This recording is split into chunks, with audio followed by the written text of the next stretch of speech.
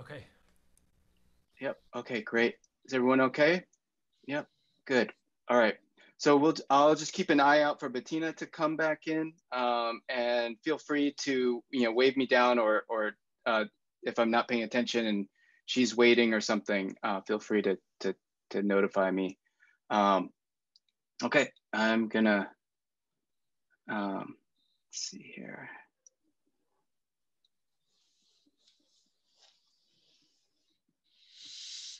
I think. All right, attendees, can you hear me? Can you see me? Yes. Okay, great. All right. Well, thanks everyone. We were dealing with a little technical challenge, but we are going to get started, and I think we'll be able to solve the issue.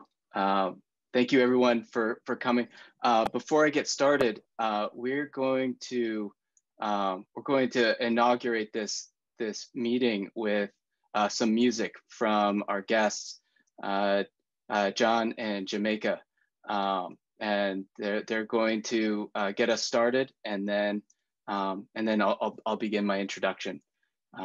So thank you. Aloha, everyone. We want to dedicate this to all of the panelists, to Bettina and Kaika, Giselle and Ben, and Mario. It's so good to be here with you and to be at this place together.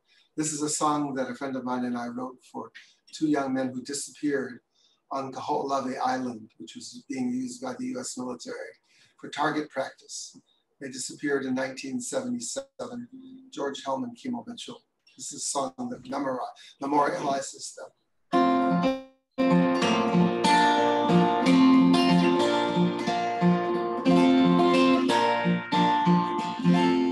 I can't recall the voice filled the room. He would all be still by your melody, but now your voice is gone to the sea below.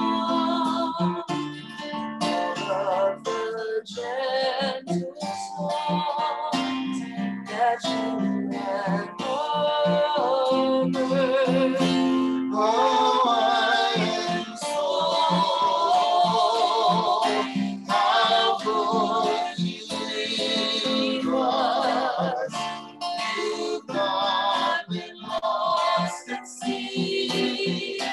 You're only wandering. Oh, I am so. We sing your melody and send them out to sea.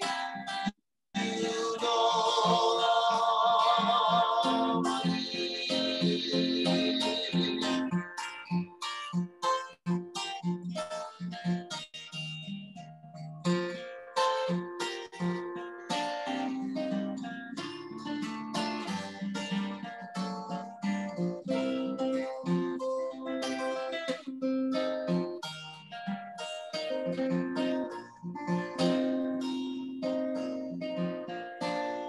they say before you left, seek your destiny.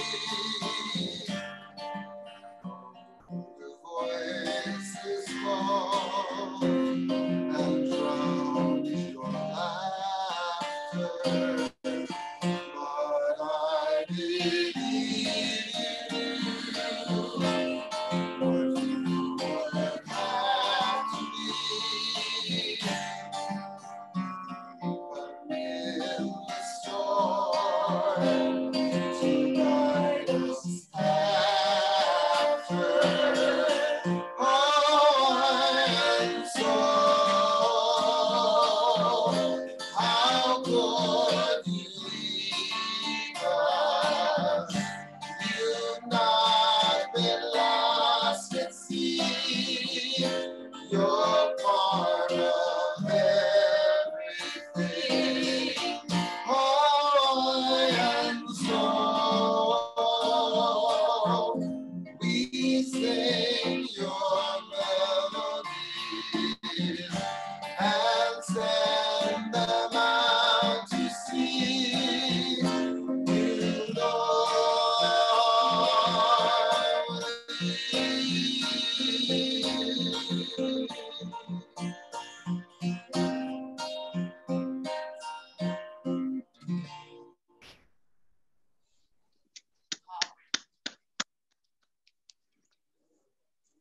thank you. Thank you, John in Jamaica. I couldn't think of a better way to get us started by referencing the sea as something that connects us and that holds our memories and our loved ones and that charts us path forward through that. So first things first, we're able to provide translation in Spanish and English for this event. So if you prefer to listen to all their speakers by their own tongues, then don't make any changes. But if you want an English translation, find the Zoom menu bar at the bottom of your window and click on the globe icon and select English. Y por español, busca la barra de menú Zoom en la parte inferior de su ventana y haga clic en el icono del globito, luego selecciona español. Y tiene problemas, if you have problems, escribe en el chat and ask us in the chat for help. So welcome everyone to the Frontline Report, Indigenous Resistance to Megaprojects in Mexico and Hawaii. My name is Jason Chang. I am Associate Professor of History and Asian American Studies at the University of Connecticut, where I serve as the director of the Asian and Asian American Studies Institute. And I also want to thank UConn's El Instituto and the Native American Cultural Programs for their support for this afternoon's event.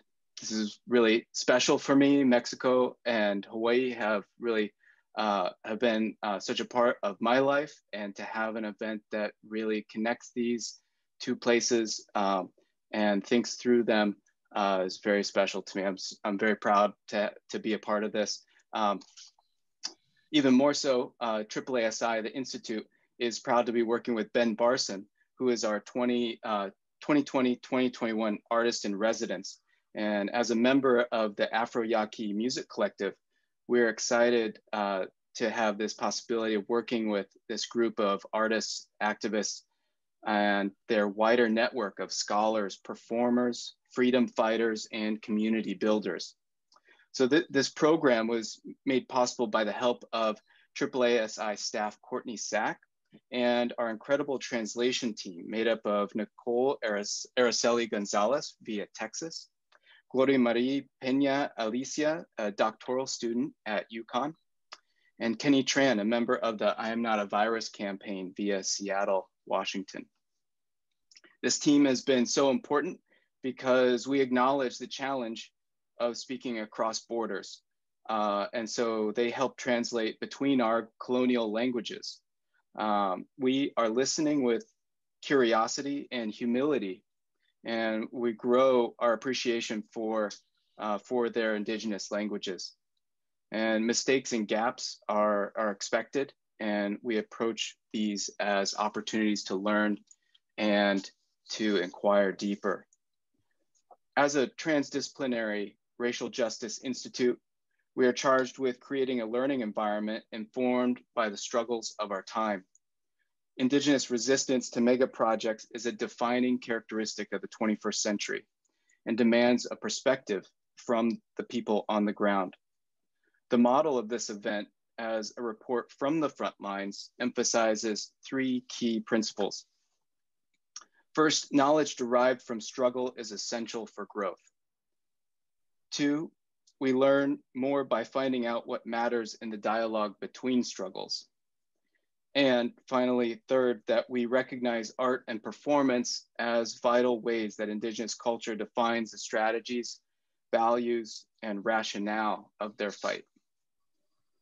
So we, as the Asian and Asian American Studies Institute, have an obligation to shed light on the dispossession and deprivation of the US empire, but also that of Asian imperialisms as well. Large-scale industrial, commercial, and science projects continue to advance upon Indigenous space, threatening more than sovereign rights and autonomy.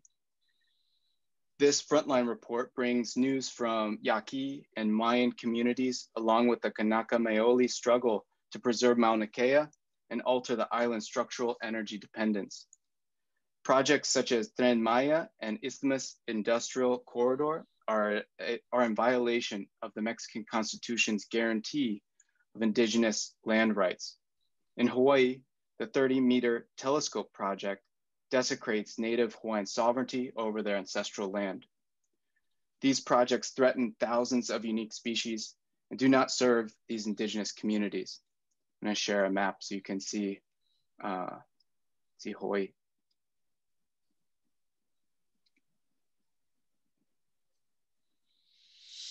So here's this one.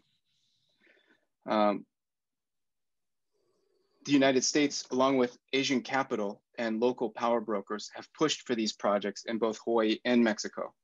Both major protests to these projects have been an ongoing fact of life for years, and now state violence in Hawaii and political disappearances and assassinations in Mexico are becoming alarmingly frequent. While these struggles are held in common, they are also materially interlinked, as trans-isthmus pipelines of Mexico transport Caribbean fuel to Pacific tankers, which feed Hawaiian tourism, sustaining a settler economy. Yet these connections are not the first time either. In the 1870s, Mexican officials who had waged war on Yaqui independence turned to a modernist astronomy adventure, sailing to Asia and stopping in Hawaii to participate in the global project to measure the transit of Venus. So more than 100 years later, we're here together. We're here to learn together and to fight together. So we'll first hear from the frontline reporters, followed by our frontline performers. And then we will finish with dialogue and questions. So first we're gonna hear from Mario Luna Romero, a tribal secretary of the Yaqui. Hold on, let me pull up a map here.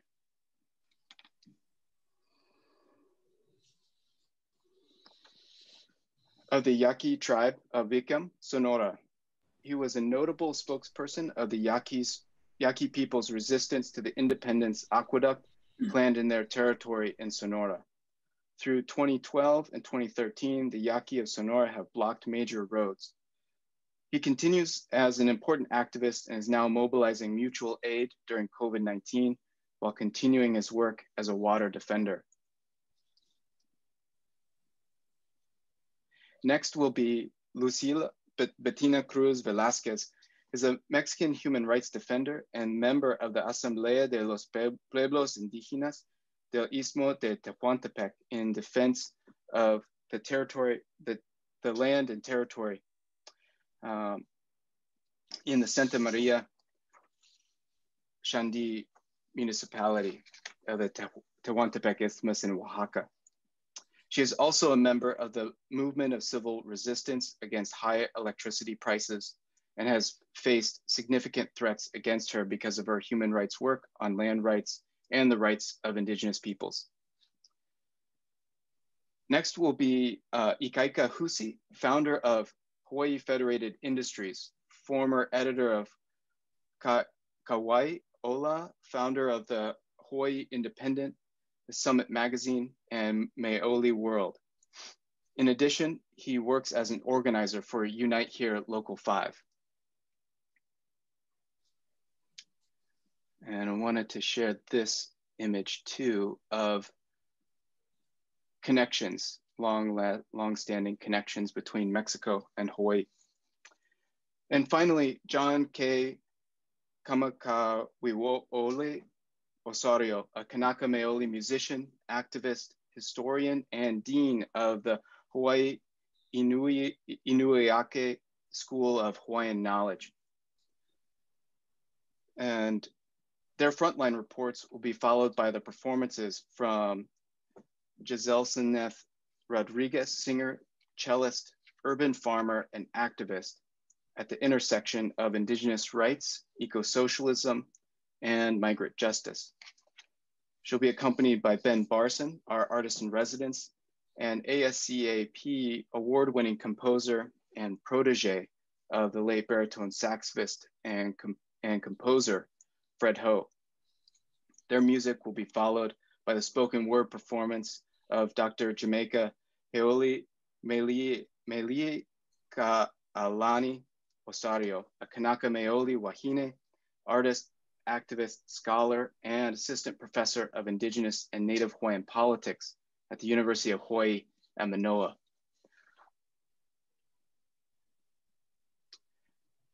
And with that, I want to invite Mario to begin your frontline report.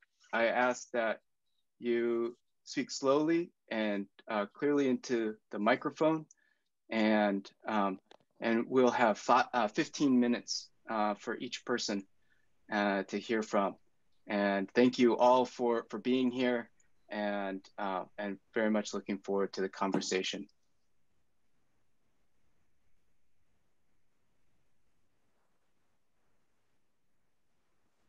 Bien, pues antes que nada, pues agradecer. I'd like to thank you for inviting us. Very excited to be able to share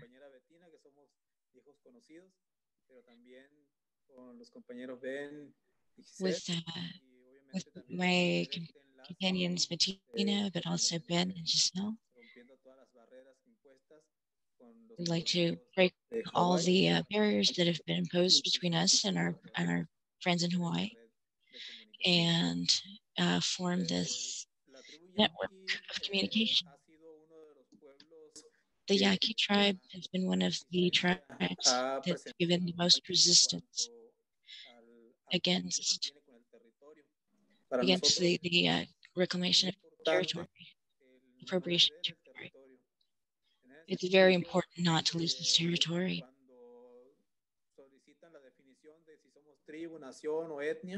When it's questioned whether we are a tribe, an ethnicity, or a race, we answer we're a tribe.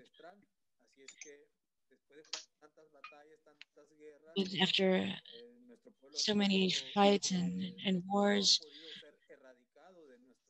our tribe has not been able to be eradicated from this land. They've tried many times in attempts of colonization in Mexico, but nonetheless, they've not managed. Thanks to the bond that we feel with the land.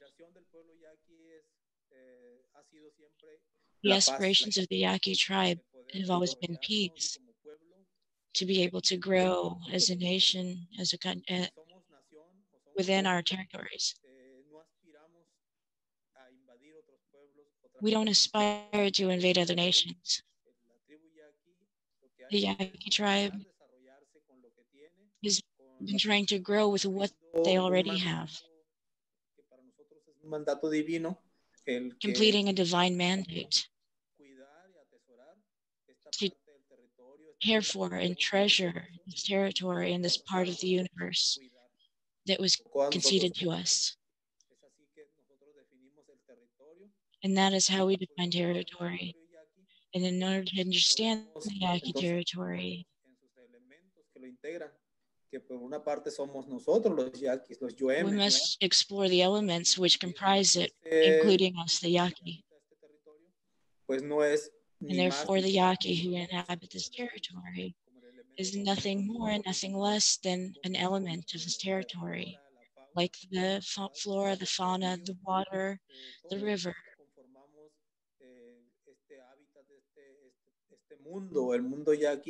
And we all cohabitate in this world, this Yaqui world, which we have fought to preserve. We've paid a large blood toll. In the past few years, speaking of colonialized Mexico, our ancestors, our Yaqui brothers, have been faced with many wars for their independence. They've also participated in the Mexican Revolution, and all of them have consciously participated with our goals in mind. What we ask always, every time that we participate, has been peace. that we have our autonomous reign over ourselves, to decide our destiny as a tribe, as a nation. It's been a constant fight, a big undertaking that our ancestors have left to us. And so we would like to participate with you, understanding that so much as in Oaxaca as it is in Hawaii, we're trying to conserve that autonomy, that right, that inalienable right that the human race has to decide their destiny. For us as a Yaqui tribe and Yaqui nation, that's been something that's natural to exercise that right. Nonetheless, the powers that desire our territory, that want our water, are trying to eliminate this way of looking at life. And they've committed criminal acts against us. They've tried in 1910, for example, to exterminate us. Before the Mexican Revolution, more than 10,000 men, women, and children were stolen, sold as slaves.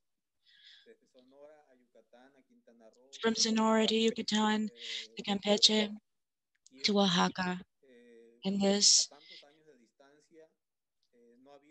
so many, since even though all that time has passed, there hasn't been any healing from it. A loss of trust, their inability to cooperate with the government has been erratic. It's worrisome because they represent the country. The country has say in it. The government doesn't have any say in what we're doing. So we're going to continue to fight and question these projects that seem advantageous, but have another meaning behind them.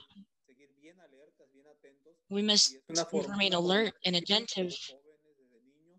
And this is something that we've been learning as children, so that we can maintain defense of our territories, not to abuse our territory, but to conserve it and live there and be able to pass on that inheritance to our children and those who've yet to be born, to protect what our ancestors, our grandparents have left us. So in the past several years, the fight for the water has been intensely stacked against us, but remains something of great importance to us. We inhabit the state of Sonora, which is a semi-desert region, very little vegetation, very little water, and the only river that runs through it is the Yaqui River. And that's the river that sustains life. So to us, it's very important. Besides the fact that it produces agriculture and food, behind the need to hydrate our animals,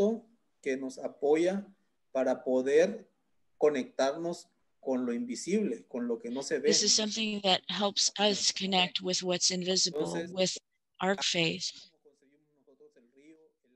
And that's how we view the river and the water. And when the government in 1910 said that they wanted to intervene with the water and the river so that they could transfer it to the cities, they didn't consult with us. So we began a very intense legal battle, and in the streets, because we know the government. We won all those tribunals,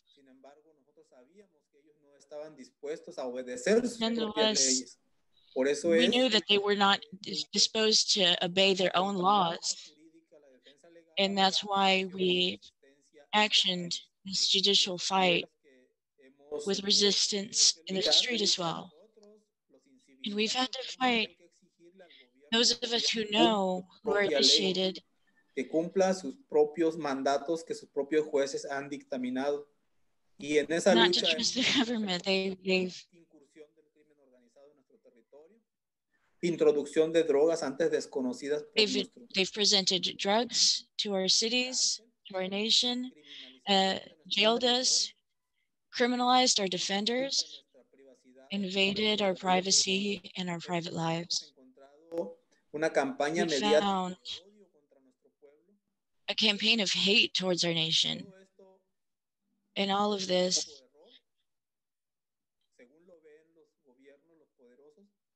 according to the government, because of the crime of wanting to live in peace in a territory and to protect the river and the water. And for the time being, the defense that we've presented in Mexico, Sonora, since we know that they don't want to obey their own laws, it amplified the pressure towards our nations.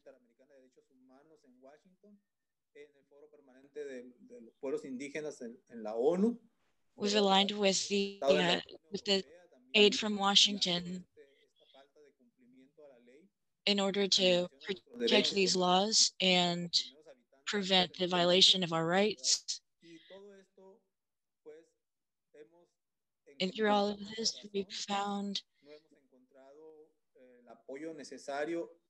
we've not found the necessary support, but we have found solidarity with other tribes who also fight against these projects. The Yaqui territory is in a very strategic position, and it's a few kilometers from the United States borders. That also coincides with the sea. And where there is no richness in agriculture, there is a richness in mineral.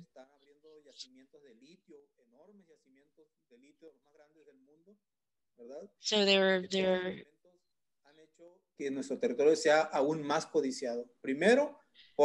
are mines and therefore mineral deposits to make our land even more desirable. And to them, this river is just another form of merchandise.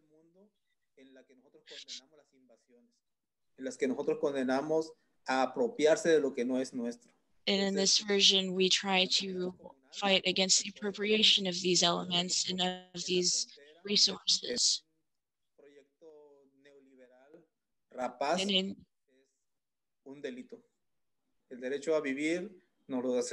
it's a crime.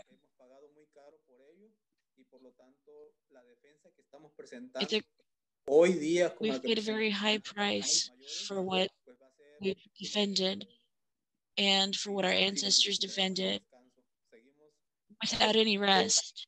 Little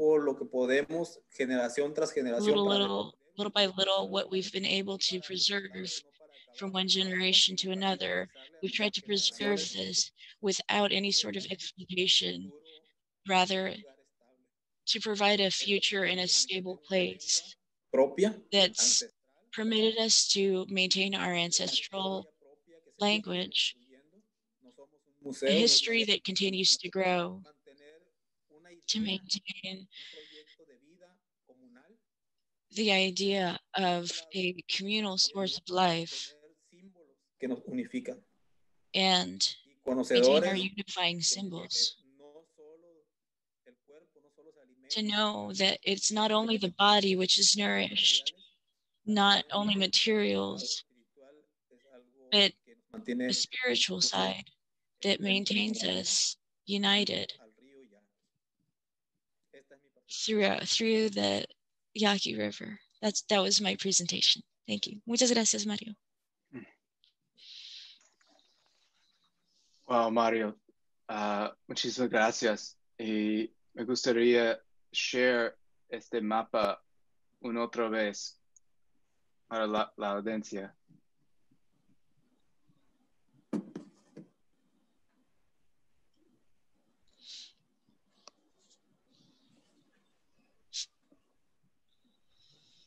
Aquí podemos ver el río Yaqui.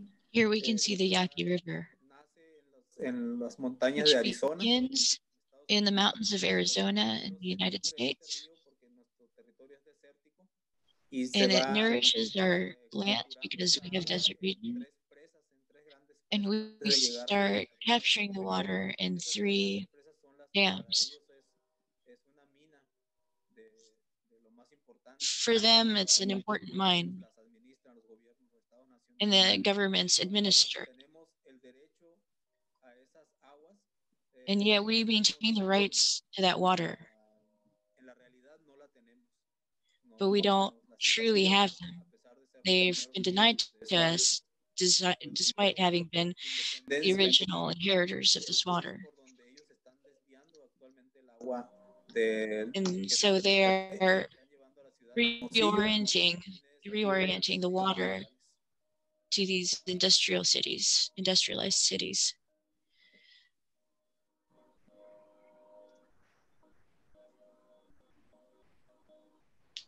Great. Thank you. Muchísimas gracias. I'm going to share a couple of minutes of this video if he has time left for his. So this is from a movie, Movero en Rio, which is really a great documentary. We're just going to show a minute of it or so.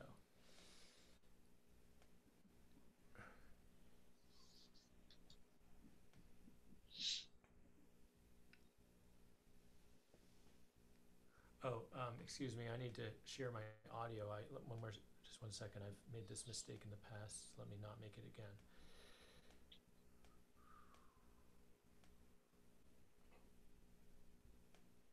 La cuestión judicial? Se está haciendo porque está pendiente la resolución y porque tenemos otro juicio. Pero si está pendiente la resolución, ¿por qué la autoridad continúa con la obra? Bueno, pues porque en ese momento no nos decía que se suspendiera. Pero en otro momento sí. En otro momento sí y nosotros. Pero la obra sigue. Claro, la obra sigue porque la estamos defendiendo, la estamos combatiendo y tenemos el derecho de hacerlo. El tema es ese. ¿Tienen derecho a hacerlo a pesar de que hay una resolución judicial que les dice paren la obra o no hagan la obra? Esto es desacato judicial. Ella lo está mencionando ahorita como un desacato, pero nosotros todavía no estamos de acuerdo, pero es la jueza, pero nosotros también tenemos derecho a defendernos en otras instancias y en eso estamos, Carmen. O sea, en ese punto estamos ahorita, no está definido todavía el final del asunto y en ese sentido. Pero la obra continúa, ese es el tema. La obra continúa. A pesar de que la jueza les dijo no hagan la obra. Aunque ustedes estén impugnando la decisión de la jueza, el último tramo judicial, le guste o no al gobierno de Sonora, es lo que esa jueza dijo. Independientemente de que ustedes puedan impugnarlo judicialmente, pero aquí el tema es que por encima de esa resolución judicial que no le es agradable al gobierno de Sonora, han decidido continuar la obra. Y eso en castellano se llama desacato. Sí, señorita.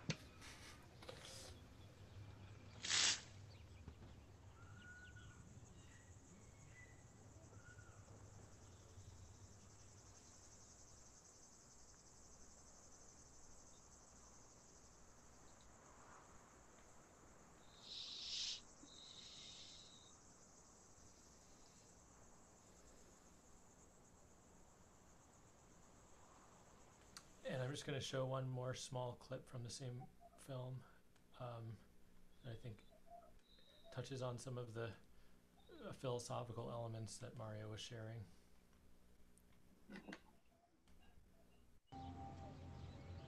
La mamá es la que se encarga de decirle a los chamacos, ustedes que saben hablar, Dios les dio habla para que ustedes defiendan la tierra, el agua, el mar, el monte y los cerros, así les dicen. Yo soy Olga Alejandra Espinosa Mapomea. y mi profesión es curar con medicina natural. Uso el monte como medicina. Si no hay agua, no nacen las medicinas. Para hacer test te sirve el agua, para limpiar las ramas, los raíces, para todo lo utilizas.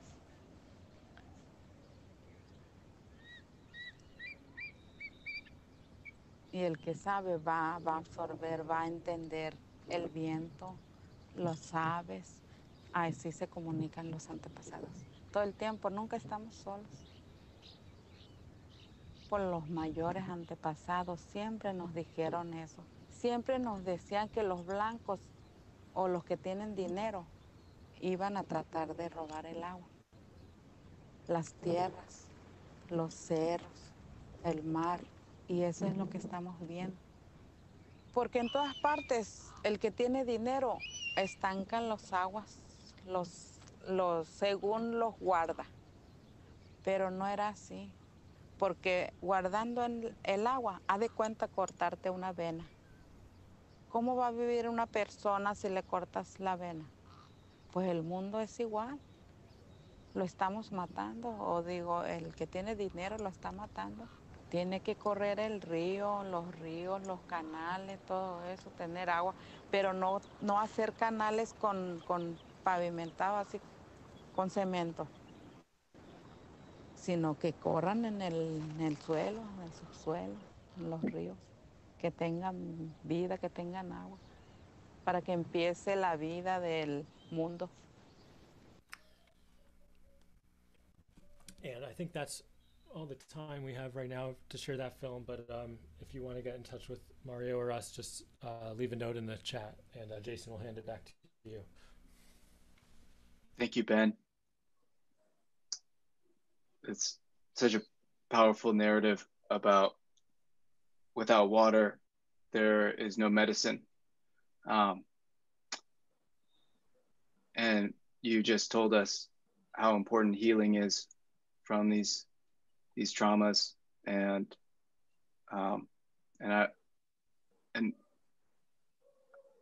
I just appreciate this you being so so open to sharing your story. And now I want to turn to Bettina.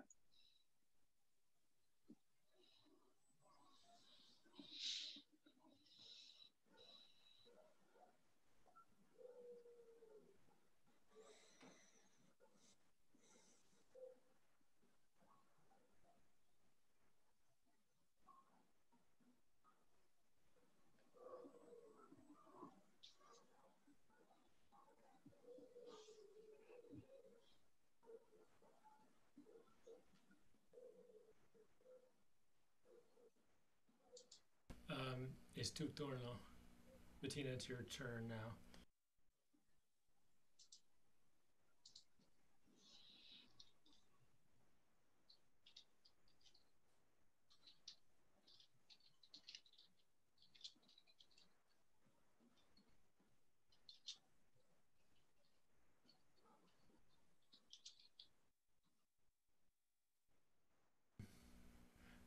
Bettina thinks her audio is disconnected. Thank you for your patience as we resolve these technical difficulties.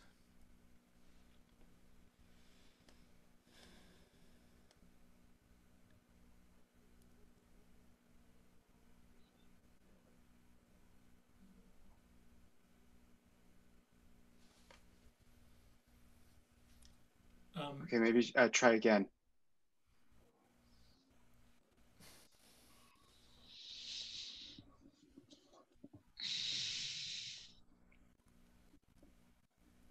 The Zoom struggle is hard. I just want to thank our whole team for putting so much time into setting up all the technological requirements. Courtney and Jason and Kenny and Nicole, they've really worked really hard to set this up. And we're still troubleshooting what the technology can and has more trouble doing.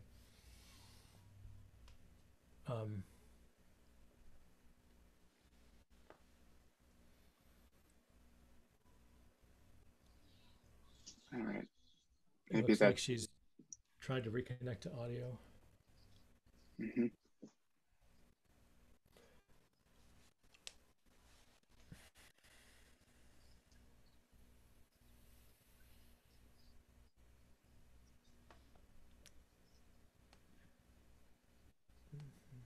Ahí va, ahí va. Ah. Ánimo, ánimo.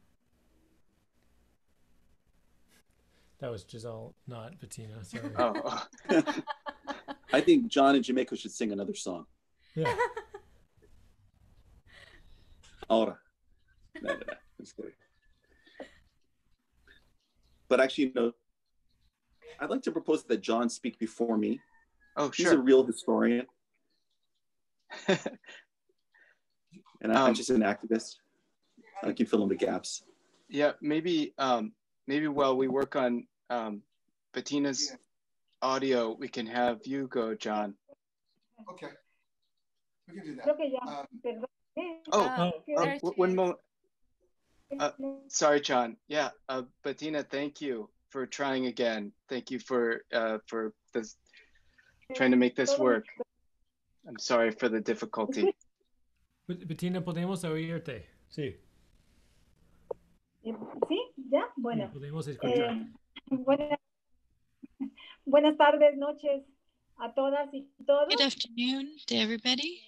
¿Sí me escuchan? Veo la cara de Ben como que no me escuchan. ¿Sí?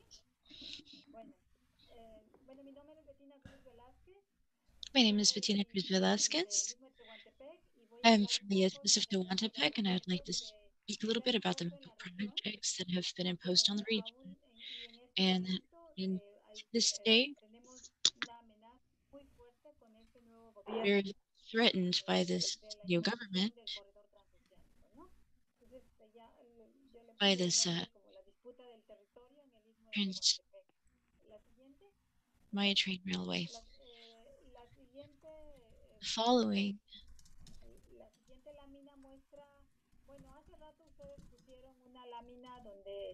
the following screen,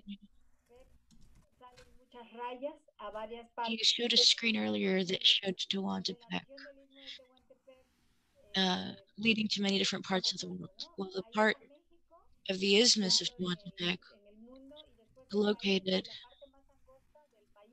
in the thickest part of the country, that's the Isthmus. That is where I live, and that's where currently a corridor is being proposed, supposedly for communication, not for people to communicate with each other, but for large industries and commerce. There's the Isthmus, and you'd like the next panel. So there in the Isthmus, an investigator came earlier and had identified that in Mexico there are more than 430 conflicts. A lot of these are energetic conflicts, different types, and throughout the different regions is detailed in the map. There's another conflict in Tamaulipas. It's not, and these are territorial disputes for all the resources that our tribal nations have within their territories. Next panel, please.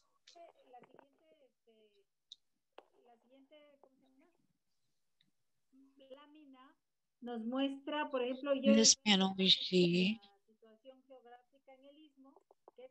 the situation with the Isthmus.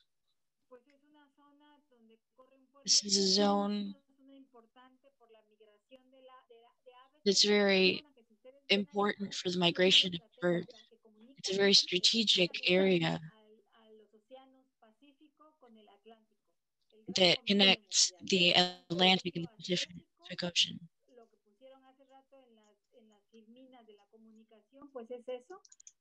That's what was shown in the previous panel. A lot of the resources are things that go to different places, like such as Hawaii.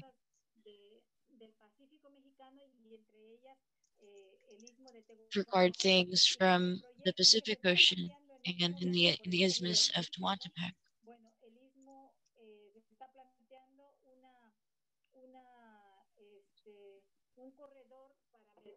The Isthmus is a corridor for merchandise, for production. And it crosses through all the migratory patterns that exist in the region. As Mario said, it's a place where indigenous cultures have been here for more than 3,000 years before Christ. It's a land that's occupied and a place that the Mexican government plans to occupy for the sake of these mega projects. They want to do it as if the isthmus was free land. They could do whatever they choose to.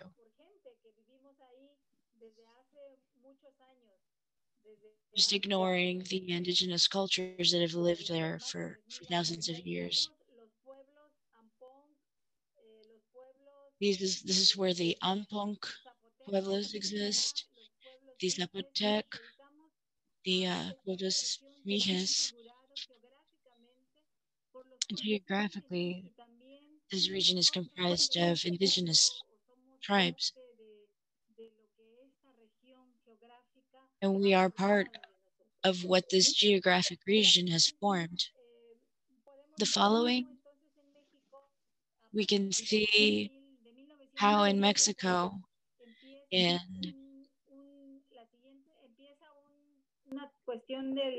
1994, a mega project was initiated. And in my region as well, there are strong wind currents, almost 200 kilometers per hour, that trailers would have to stop in order to cross through the region because it would flip over trailers, 18-wheelers.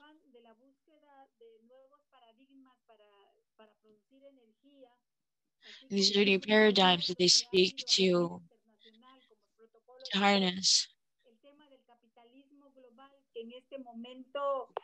And it's a problem within global capitalism that these are occupying these space. They want to plant industries, they want to plant energy plants. And this is a Mesoamerican project where, for example, the United States has installed itself along Panama to cross to Colombia to install more projects. In this global context, the Isthmus of Tehuantepec, with the fact that these currents flow through in 1994, they wanted to install a wind farm. So the government issued a temporary order when they opened the store and the industries came, and they started doling out the land, auctioning it.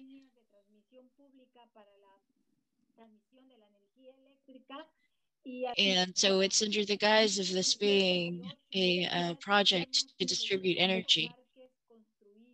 We already have 28 parks, windmill farms.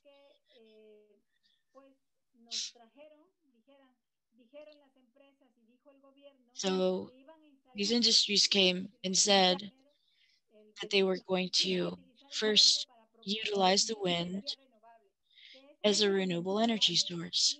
This was renewable energy. And it was going to support the rest of the world and reduce global warming. Green energy, not harmful. And that people from this region would have more development, access to more resources. But this is a project that involves deforestation and the destruction of elements in life.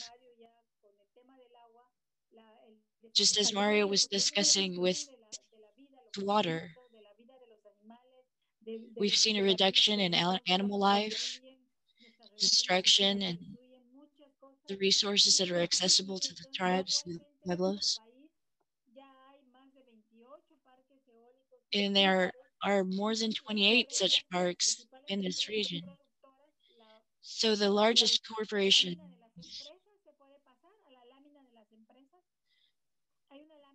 shown here on the screen.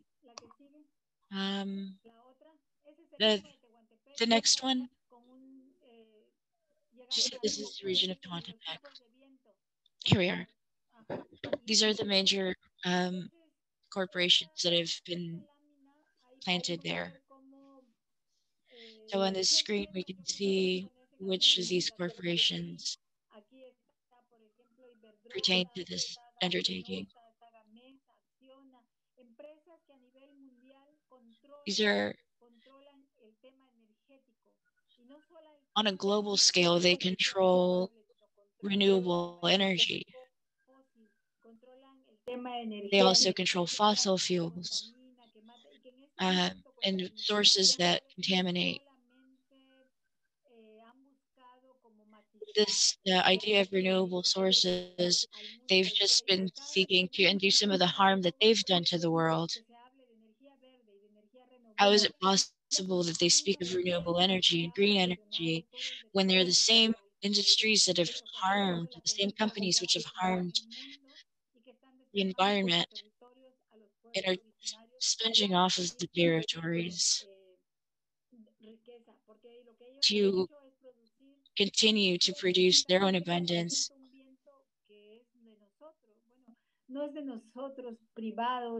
Because they've sought to harness the wind that occurs in our region, that's our region.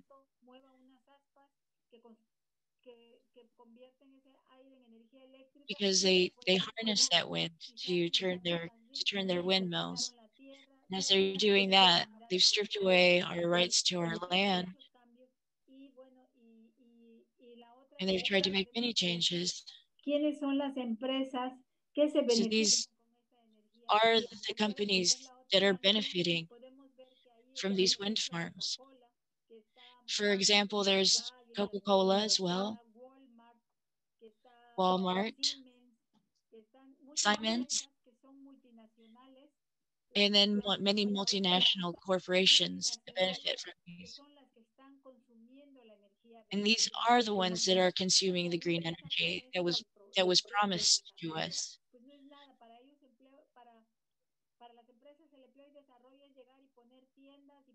So their goal is really to put stores and put to industrialize, to contaminate the soil, kill animals, killing ecosystems, causing the pueblos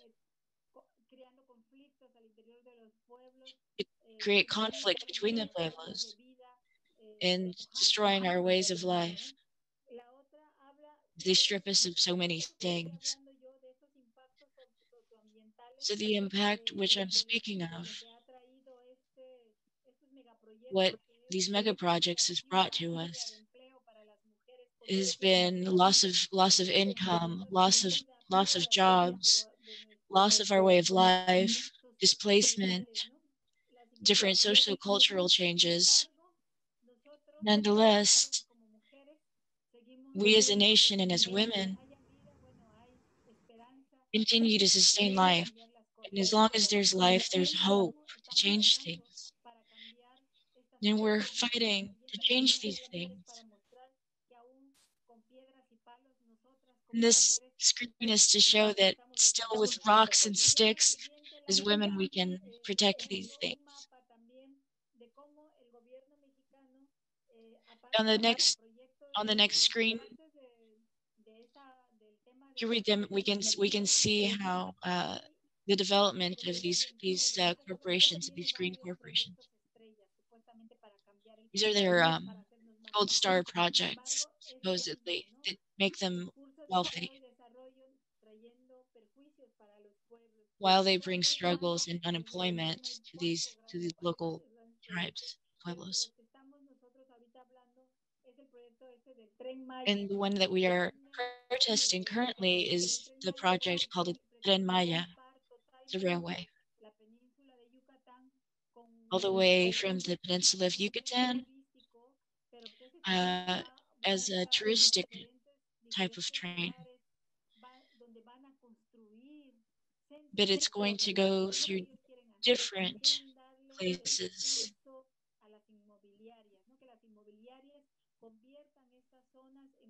And what they want to do is convert these places into centers that generate money and income. It exploits the natural resources. So the building of this is the definite destruction of jungle, appropriation of water, contamination, in a series of conflict that's occurring in these areas because of this project. It's called a train, but it's not really a train, it's a series of projects. So what I would like to discuss today is a little bit on the following screens. They were put together. They were talking about a transoceanic railway,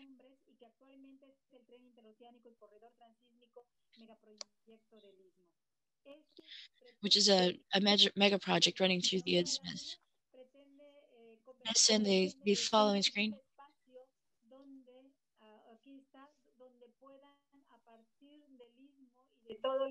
Here we see illustrated where they want to dissect the isthmus to exploit the resources that run through it.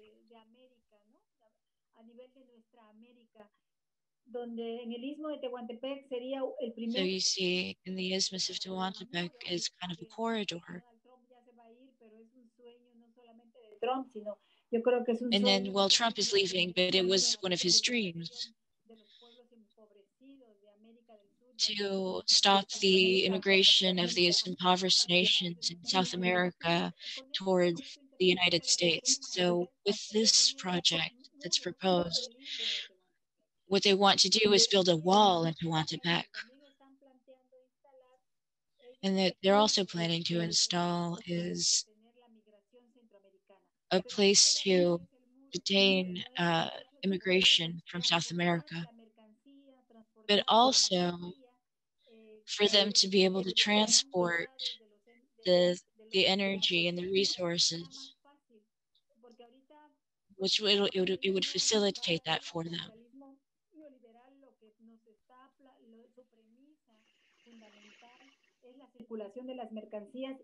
And so what so what the goal is, it's a capitalist goal to facilitate the transfer of these resources and this merchandise.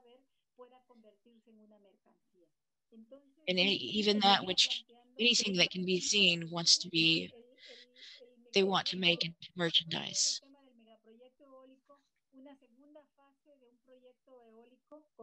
There will be a second phase of another 20 wind farms.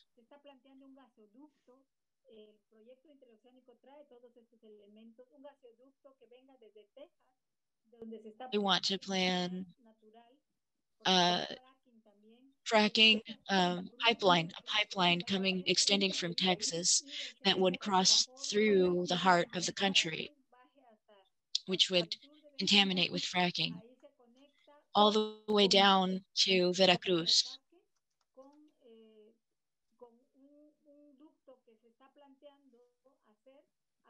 With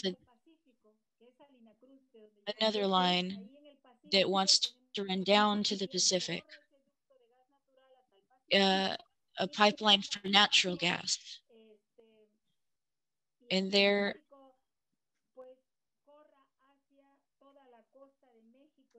from the Pacific Ocean, it would run all the way to China, to Guatemala, and further south. So this whole line of natural gas pipelines that once they want to run from Texas all the way down, they want to sell this gas to all the companies that are installed along this isthmus.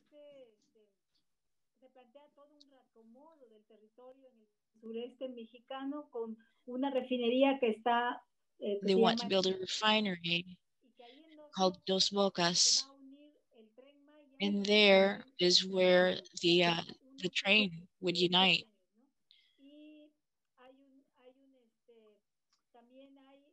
Permiso, Bettina. Permiso.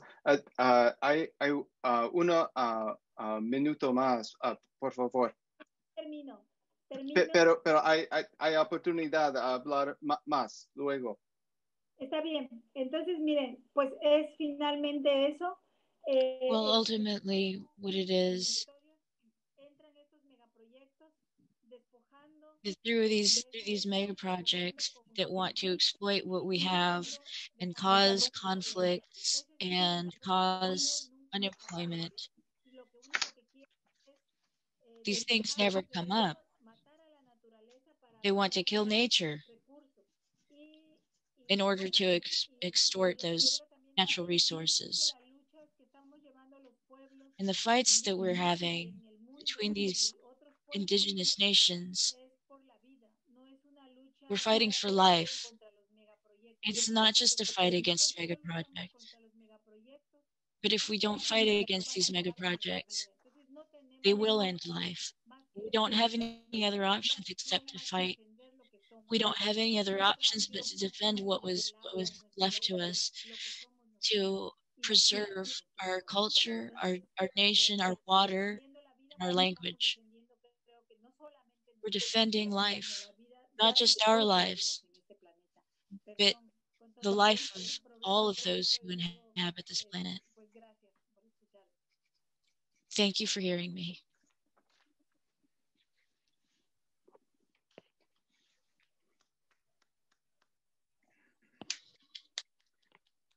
Muchísimas gracias, Bettina. I just found it so profoundly tragic how the wind farm, the energy for the wind farm doesn't go to communities, but to the advancement of the mega project. And what you were saying about the train isn't a train, it's a justification for more projects. And with that, I want to turn to John, if you're ready now. Okay, great. So I just want to begin by sending my gratitude to Mario and to Bettina for these really amazing presentations and the kinds of, not just ideas, but the way that their words kako us, they support us, the things that we believe as Kanaka Maoli and the struggle that we're in. So I'm going to post something here. I should have sent this earlier so it could be put into Spanish as well, but Jamaica's going to share this. These were some of the issues as I was thinking about what I wanted to say that I thought were important, that seem to me are important issues for all of us who are Native people. And it starts with these sort of 4 issues or challenges, things that have happened to us historically. Climate change as a natural consequences of imbalances caused by the rise of capitalist states in the past 5 centuries. And we're speaking of Spain and Portugal and Britain, France, Germany, the United States. China, Japan are capitalist states, and they prolong the kinds of things that affect us. Second is the extermination of cultures. These capitalist states did not mature, they did not become wealthy by some kind of accident. They became wealthy by enslaving other people and by taking the resources of others, by moving people around, by having just these enormous abilities to intrude on the lives of Native peoples. And I'm going to be talking for a minute about the Pacific Ocean as the site of that, which of course includes Mexico, where, you know, much of this was generated by folks like Cortez and Pizarro and others, and Magellan. And we'll be talking about the larger Pacific. So the extermination of cultures, the eradication of biodiversity. Third, the education and socialization, the way in which, as a result of their takeover, the education that they have put out to the rest of the world, to themselves as metropolitan countries, and to the peoples that they have conquered, is this socialization that normalizes consumption and massive accumulation, so that we think that the normal way to live and to think about life is to get as much as you can, to accumulate as much as you can, and to guard that consumption from other people. And fourth, the culture of scarcity that actually suppresses risk-taking. We know that Native people living on their own lands, we have lived in the most marginal places that one can imagine. Not Hawaii, of course. We're very lucky here, but people live everywhere. They live in places that other people think of as deserts, and they find their innovation is in creating, you know, abundance in those places and enabling them to live well. The kind of cultures that capitalist countries portray is that there's really only one way to live. And if you don't have those things, it's something you should fear. Our people, and to me, the struggle that we are in, and I think it is a struggle that really, that all of us are in, whether we are Yaqui or whether we come from the corridor, you know, wherever we come from, is that ultimately we must protect the places that sustain us. Those of us who live in this century, our whole business, our whole life, what constitutes us as an element, as Mario would say, of the land, is that we must protect these places that sustain us physically. They sustain us physically, they sustain us emotionally, and they sustain us spiritually. More on that in a minute. We must insist on our unique identities. Yes, we are all Indigenous people, but we are different. We speak different languages, and we have been welcomed by the land, and we've accommodated ourselves to the land in different ways.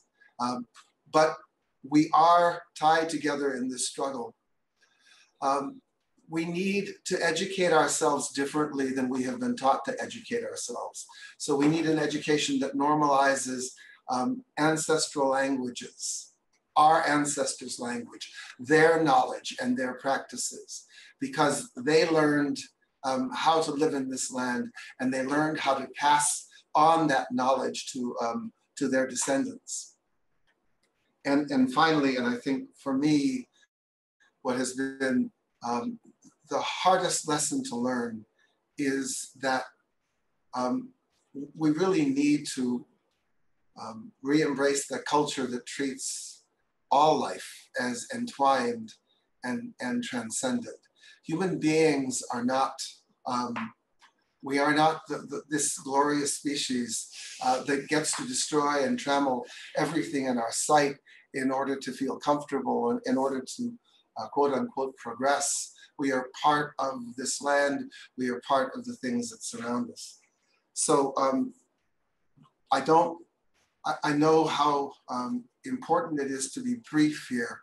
I want to say that in the Pacific, so in Hawaii, the issues for us today are that after experiencing the colonization by the United States in particular, and living as we do in this 21st century, we find as Native people that we have no choice but to protect those places that are still accessible to us, to live on, to worship in, to play and recreate in. I mean, that these things continue to be important to us.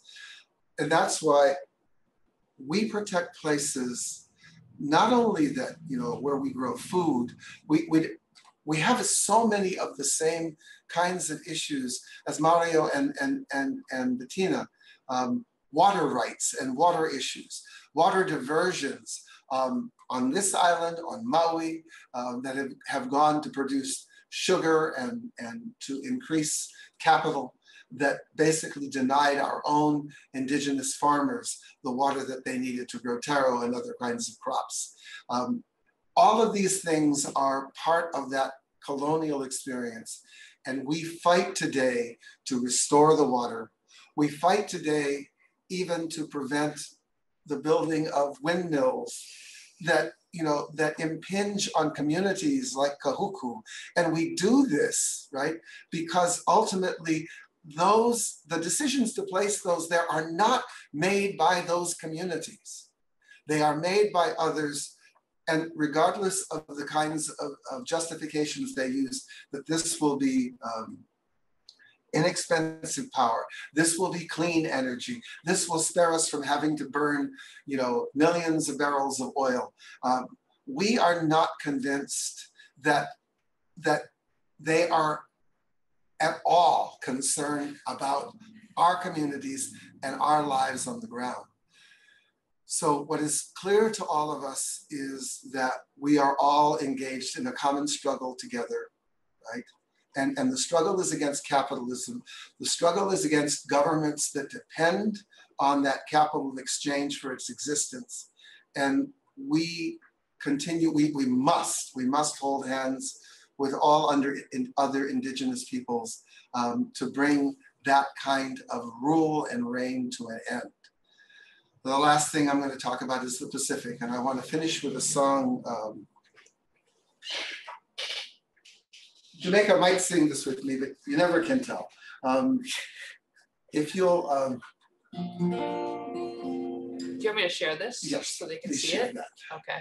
We're going to share this song that I wrote at a conference. Jamaica and I both went to this conference of artists, poets, and musicians in Papua New Guinea back in 2014. I believe that was the year.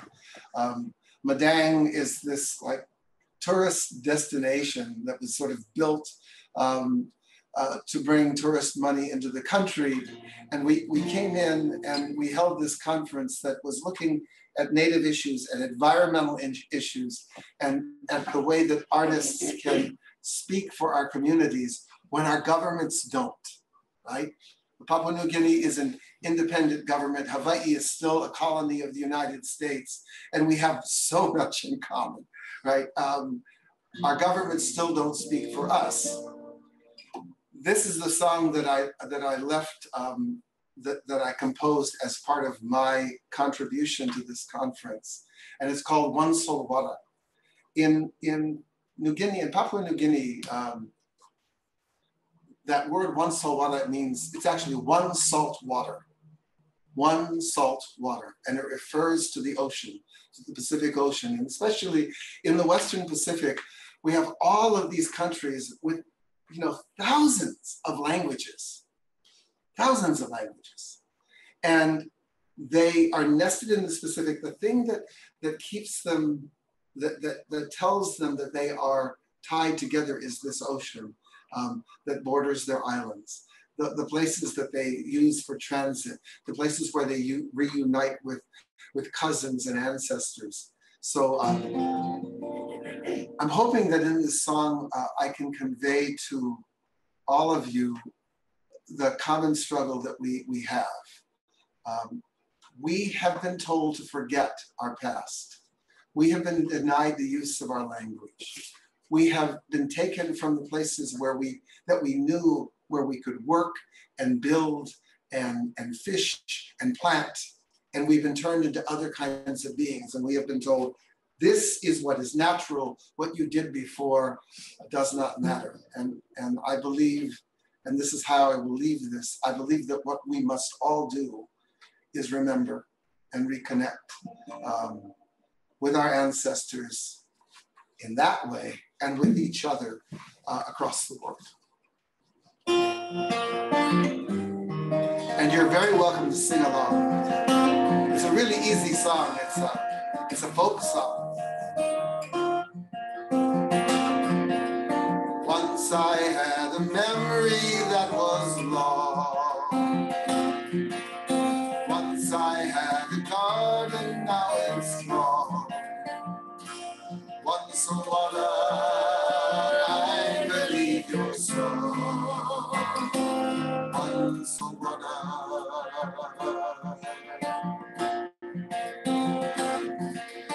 Once I caught my fish within this net.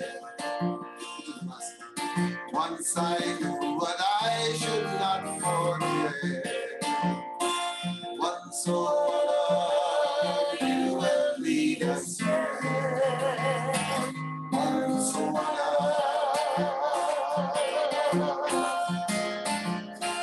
once, oh, our children will return their lives to thee, our gracious sea. Once, oh,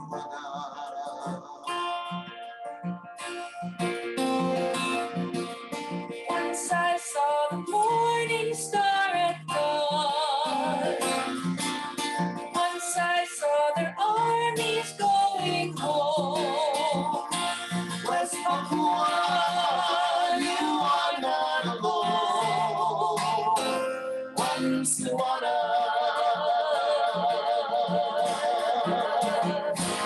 Once the water. Our children will return their lives to thee, thou gracious sea. Once the water.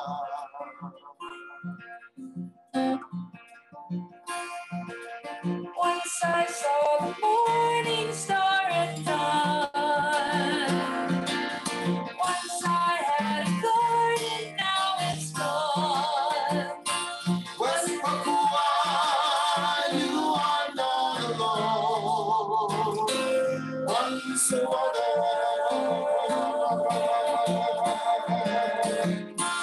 Once a water. Our children will return their lives to thee, thou gracious sea. Once a water.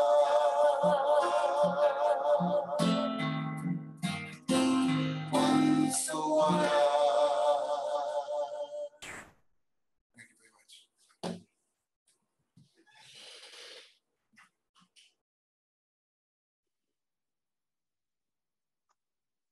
Thank you, John and Shamika. That was beautiful. Thank you for sharing the lyrics too. That was terrific. Oh, you guys are on mute now.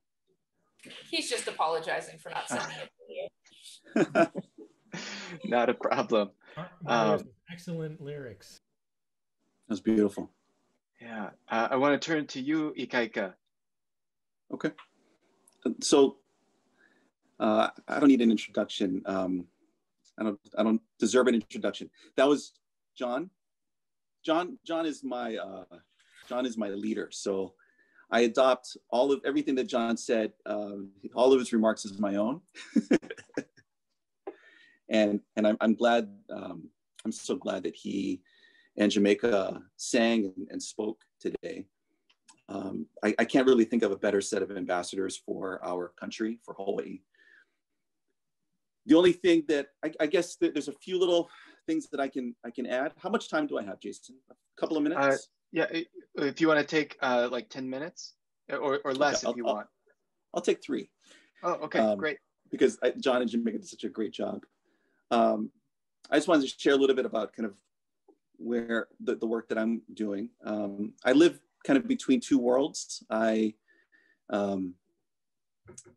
a union organizer, and so a lot of my work is on kind of old-fashioned organizing, going door to door, talking to workers, talking to community folks, and building power in that traditional, traditional with scare quotes, you know, that model of organizing. But I'm also thinking a lot about what is the world that we need to build, and specifically, I'm thinking about this decade, which I think we all feel. And United Nations, you know, they came out with a report 2 years ago saying that we had 12 years to make a massive global transition in the way that we all live.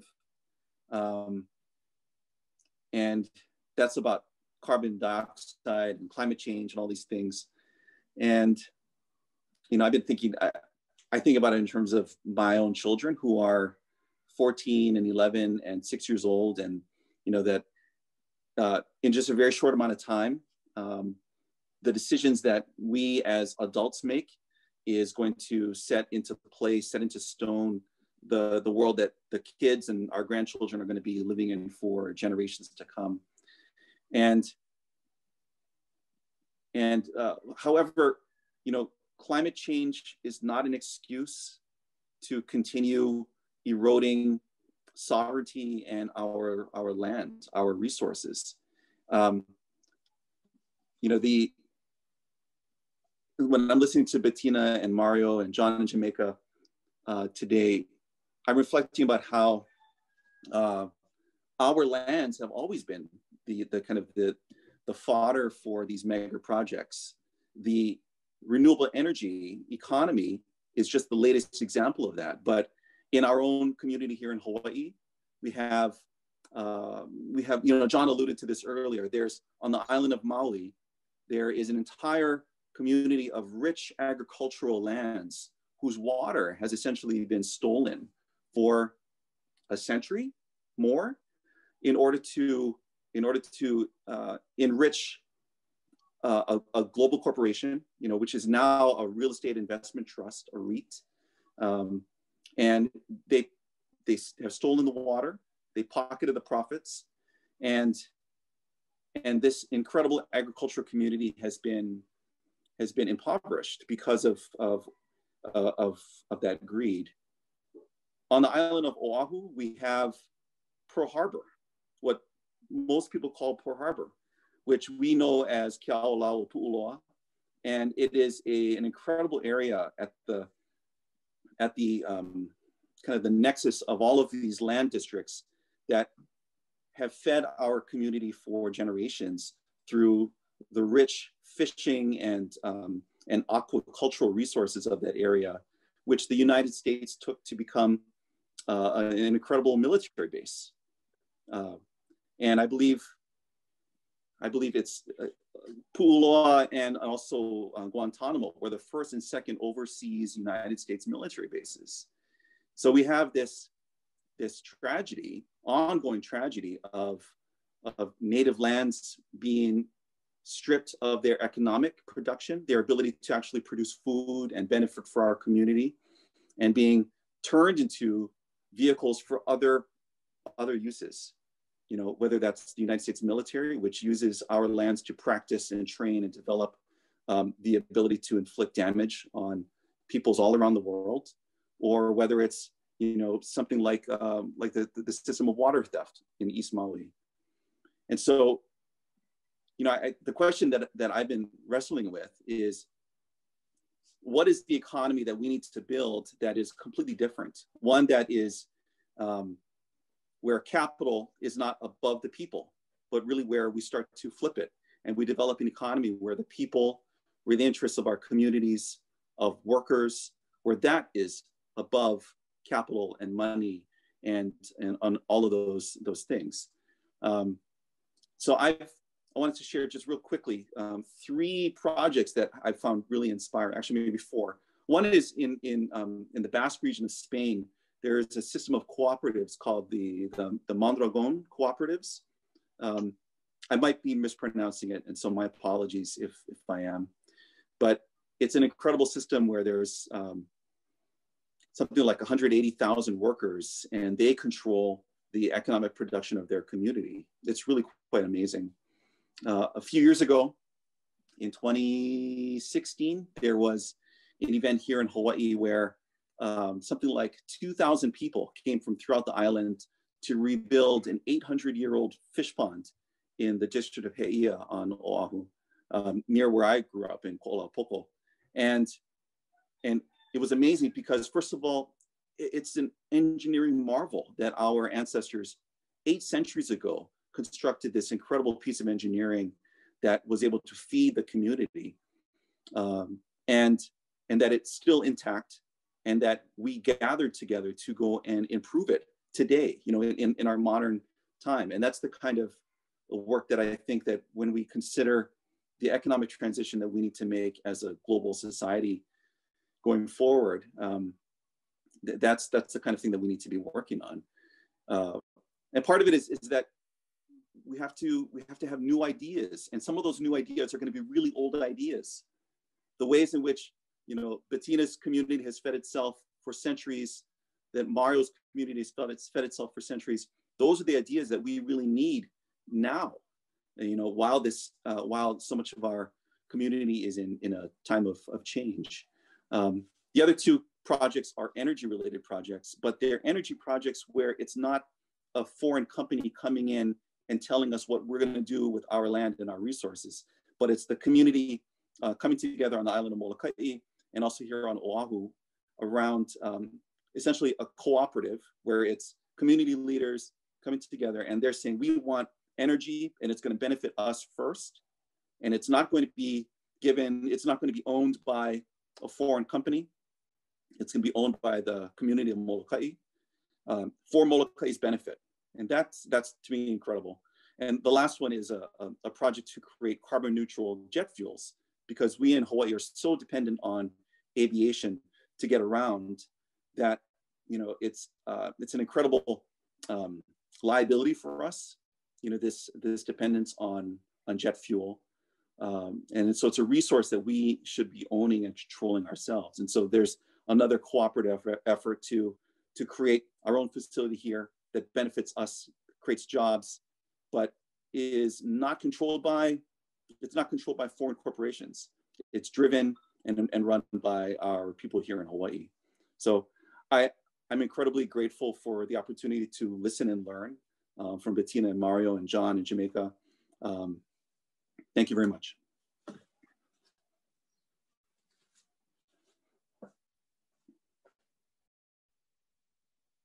Thank you, Ikaika. Excuse me.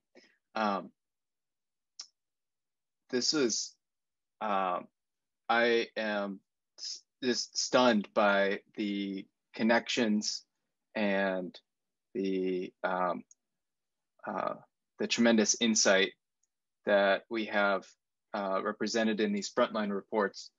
And yeah, as Bettina was talking about the Trump's exit, that things will not change with a Biden administration.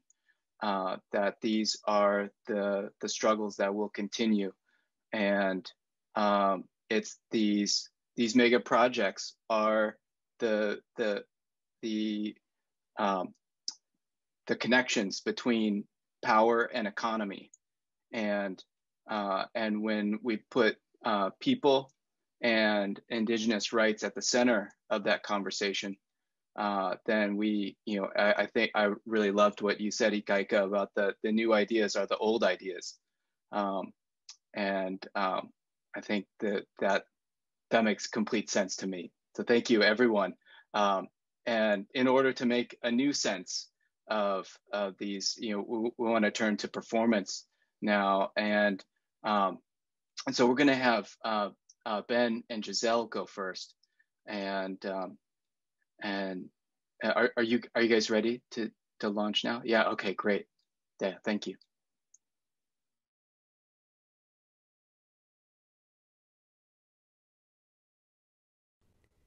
Hello, everyone. Thank you so much for inviting us to participate. It's such an honor for us to be here listening to your stories and your life and experiences in the struggle. My name is Giselle Sanat Rodriguez, and this is Ben Barson. We are both musicians. I am from Mexicali, Baja California, Mexico, and I am of Yaqui descent. We are also part of the Afro-Yaqui Music Collective. We are about 9 musicians, but only the 2 of us are here today with you. We combine jazz and hip hop and funk in our songs, but we also are very aware of of climate change, of 250 species go extinct every day. And we also understand the emergency of indigenous languages on a verge to becoming extinct as well. So we try to incorporate indigenous languages from Mexico and in our songs. And this is an attempt. It's a song in Nahuatl. It's an Aztec language, and it was written by Salvador Moreno, and it's basically a song for Mother Earth. You can see the lyrics that we're going to share with you right now. And yes, I hope you like it. The lyrics are in Nahuatl, English, and then Spanish in that order. And yeah, hope you, like Giselle said, hope you enjoy it. Just let me get 1 second here.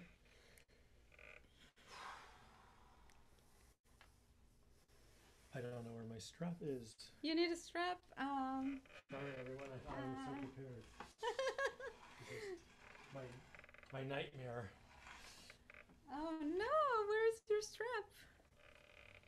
I have a backup strap. Maybe I can dance in the meantime. Or maybe not. Oh boy. You know, it's unexpected things happen all the time. So thanks for being patient.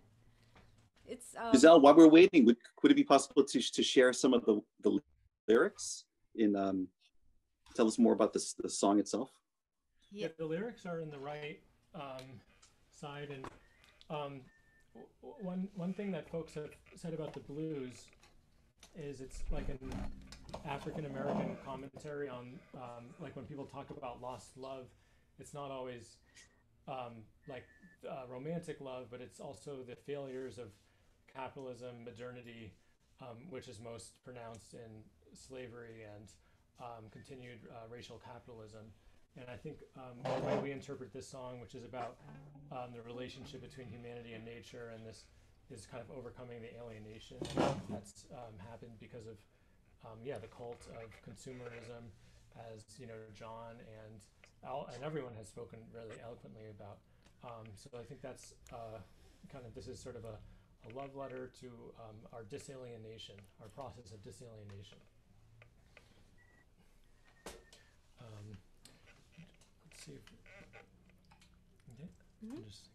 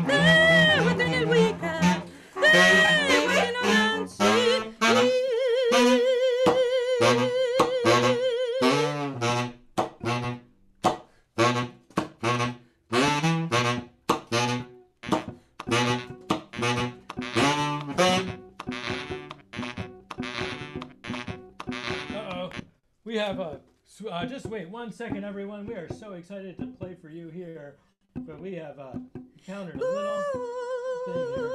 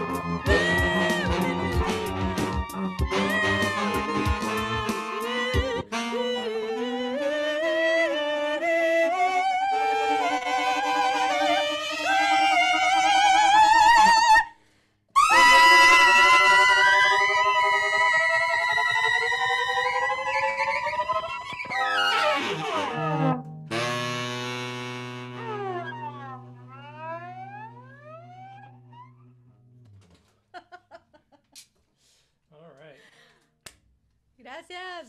Something like that. Thank you so much. Estamos aprendiendo a manejar estos aparatos electrónicos, así que gracias por su paciencia. Thanks for your patience. Wow, that was terrific. I was just imagining that as the soundtrack of to that one line in John's song about the armies leaving. That this is the soundtrack of the armies leaving. Yeah, so God, we are so fortunate to have all of this talent, all these wonderful voices. And I want to turn to you now, Jamaica, if you're ready to go now. Yeah, wonderful. Yeah, can do. Wow, I don't know how I drew the short stick of going after all these amazing people. I'm going to try to stick within my time frame. I'm going to share my screen because I decided while Mario and Bettina were speaking that it would be nice to maybe see some pictures as well as I tell some of these stories. And I want to say a few things before I read these poems. The movement to protect Mauna Kea has been going on since at least the late 1960s, when the state of Hawaii offered the general lease of that mountain to the university that I work for, the University of Hawaii, who then went on and started basically handing out leases like candy to different corporations to build telescopes on our mountain without the consent of the Native people. And of course, the backdrop of this story is everything that my father and Ikaika discussed, but it's also pretty similar to everything that Bettina and Mario discussed within their own context. The movement to fight this particular telescope, the 30-meter telescope, also known as the TMT, began at around 2010, 2012. I'm really bad at dates. I'm not a historian. I am a literature scholar. 2009, they applied for a lease. Immediately, our communities said, no, thank you. We've said no already to all these other telescopes. The movement kind of blew up in 2014, 2015, when dozens of kia'i, also known as protectors, were arrested on multiple stands, frontline engagements on the mountain to block the construction of this telescope. The movement has continued and exploded again in 2019 when we established a pu'uhonua, a place of refuge at Pu'uhuluhulu, which is literally across the street from the Mauna Kea. And so the poems that I'm going to read for you folks today were written at that place of refuge, were written literally in the in-between moments of these frontline engagements. But it's really important to recognize that these poems speak to a pretty short period within a very extended movement. And I can only really speak to this short period because honestly, I wasn't there in 2014 and 2015 when my people took the stand against the telescopes. I certainly wasn't there in the late 1960s. I was not alive. But I want to share a bit of these stories. And I think it's important, especially in light of some of the things that Mario discussed about the way our love for our land, we call this aloha aina, that is both like an intimate love for our land, but also a love for our peoplehood and our nationhood, that has been the story of how we've endured and survived all these violences, right? All these people have tried to remove us, and we're still here because we love this land. And they are explicitly trying to annihilate us and our way of loving. Really, at the end of the day, it's our way of loving each other, our way of loving this environment. And you know, I'm really moved by some of the things Bettina said about how these green companies are doing what capitalists and colonists always do, right? That nothing is safe from their extraction, and nothing is safe from their desire to turn everything about us into resource that can be exploited. And so the poems I'm going to read, these short poems I'm going to read for you folks today, offer an alternative when we're met with that challenge of having no other option but to struggle, as Bettina said, and that this offering of an alternative way to live is also providing for all of us a different future. So this first poem is called Frontline Pilina in the Malu of the Mauna. It means, Pilina means intimacy. It means connectedness, what binds us together. And Malu is the word we use to describe being in the shade or protection of something. It's Wednesday, and I find myself standing in the shadow of a Mauna that loves me like islands emerging from the sea, like a sky scattering herself in stars, like a lahui Kanaka growing. I am standing in the malu of a movement, I'm standing in the malu of a movement that has captured a generation's heart and attention. I find myself here, my body, a kipuka expanding into Pele's pa hoi hoi grip, holding my quiet. It's Wednesday and I find myself without searching, arms linked in a line of women I barely know, but was destined to love. A line of women stretching back for thousands of generations, po turned light, turned pukoa, turned slime, turned gods in a time of mere men. Who more fierce than these bodies of women? These moku turned aina, spilling out our sea of islands. It's Wednesday, and I am holding her arms like I am holding this mo'olelo.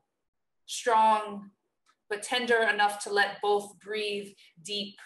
I am praying to be a wahine worthy of this moment, worthy of these hands holding me right back.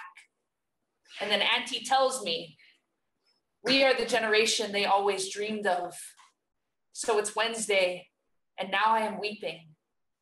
And every kupuna that ever fought, ever cried, ever died so that we would know for sure how to stand is singing right through me. And somehow I am still standing.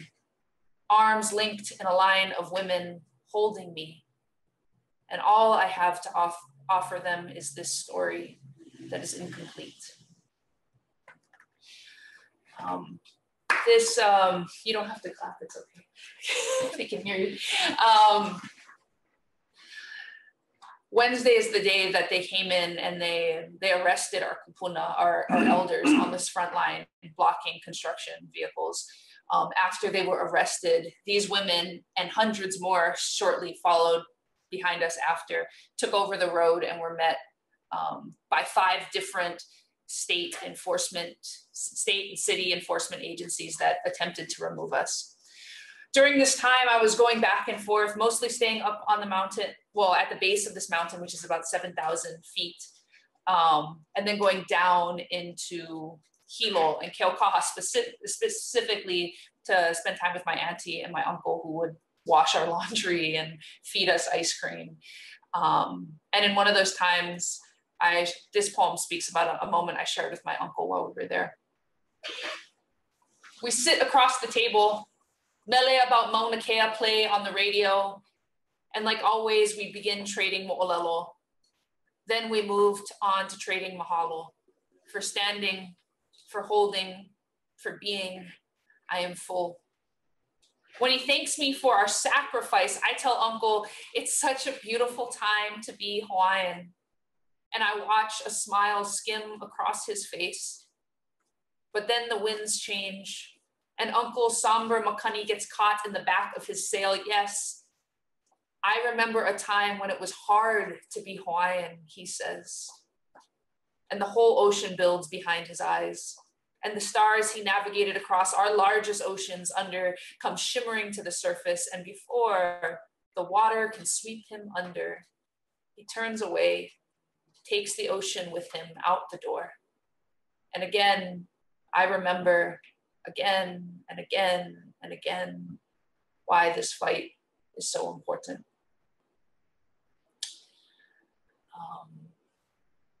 Okay. Should I read this poem or the other one? I think I only have time for one more poem. So, do you have a preference? I think you have time for both poems. I have time for both? Okay. All right. So this poem is the only poem that I'll share with you folks today that wasn't actually written on the Mauna. This was 300 days after we first consecrated the place of refuge, the Pu'uhonua. And I was actually painfully aware of the fact that I was not there, that I was stuck on this island. And I'm not sure if it's because COVID had already happened or probably, yeah, we were living in the middle of COVID, and so I couldn't leave.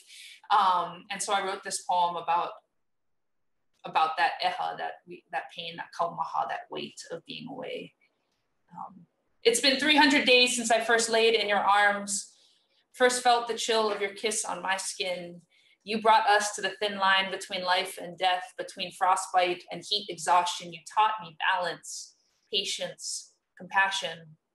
And when you stretched your arms around us, you taught us safety, what it meant to create securities from our own bodies, voices. So for you, I am every child who imagined someday you would be free. I am every prayer laid at your feet. These days, I am hundreds of miles away, but you still visit me in my dreams. We share ceremony with Neolopua, and in that realm, you keep all my secrets, all my fears, all I am too afraid or ashamed to say out loud for my fellow Kia'i. It has been 300 days since we marked the boundaries, lined our jurisdiction with the trembling tenor of our collective voice, since we began to feed each other in food, in spirit, in care for you. I am everything that cannot be broken. I am your first pinky promise. I am the incoming swell. I am every bit of love you taught me to lay at your feet. I am songs between stories, between tears. I am the water we fought to protect, that we shared together in the bitter cold of night when we worried no one else was coming. Okay, so we'll do this last one. And we, originally we were gonna do this one first, but I think it's better to end with a bit of a song and a poem.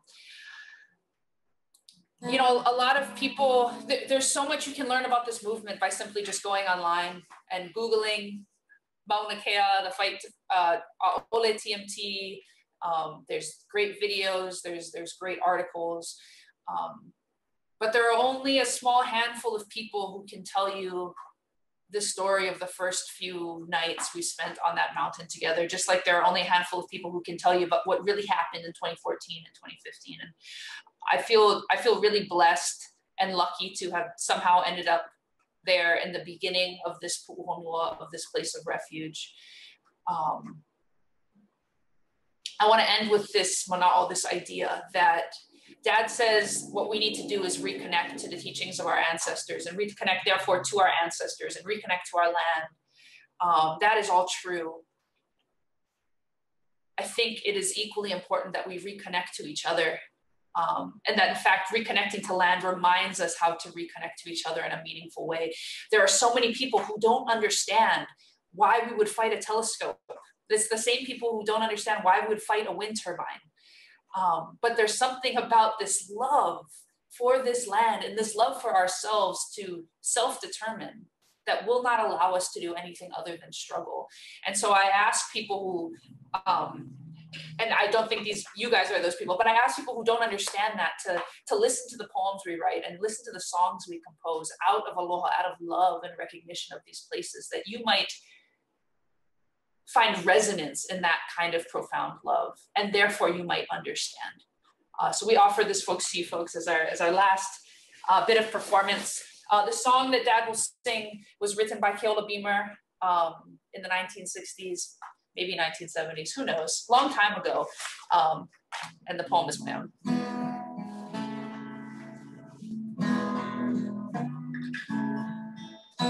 Ask me about the Mauna, and I will tell you about 30 Kanaka huddled shivering in an empty parking lot, praying the Lahui would answer the call.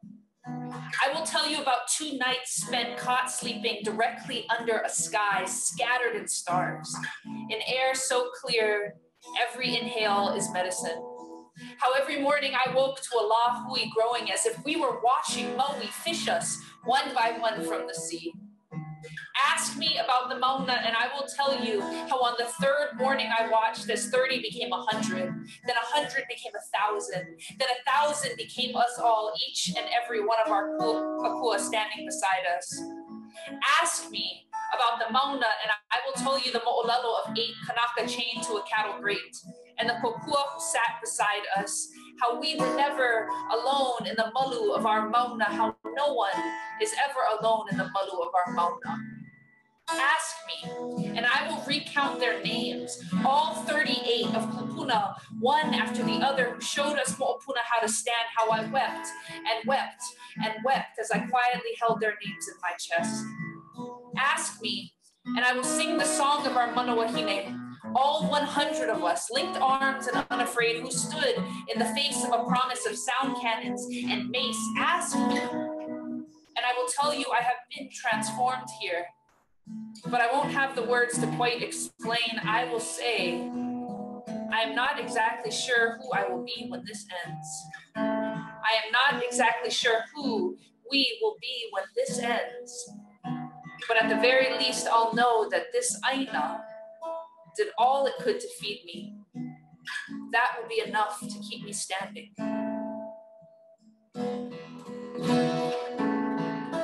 My friends and I would sometimes roam trails of Mauna Kea, and in the evening we'd come home to see her standing there.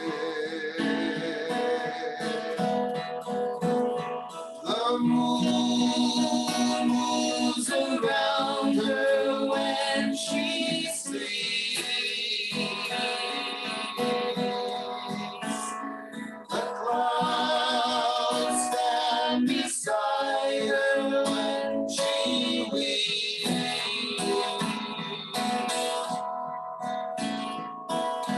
And I could be forgotten and 1,000 miles away, and still I would recall the beauty of Mauna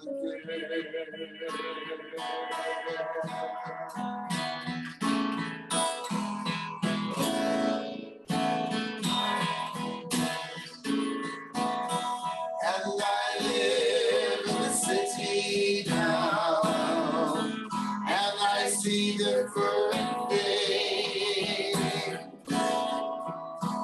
in the night when I'm alone. She's in my dream.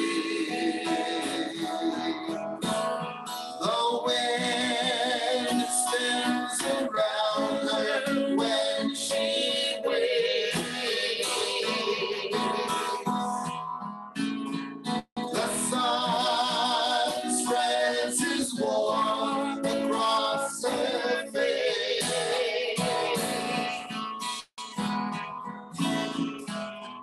And I could be forgotten and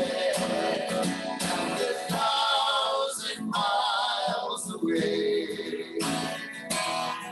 and still I would recall the beauty of Mauna Kea.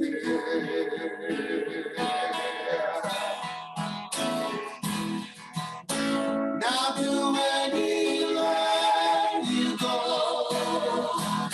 she will be with you if you love her like me do. Mauna Kea, Mauna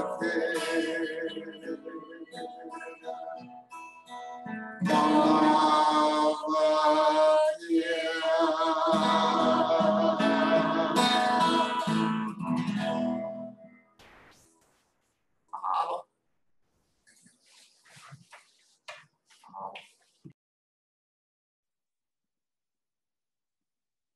Oh my gosh.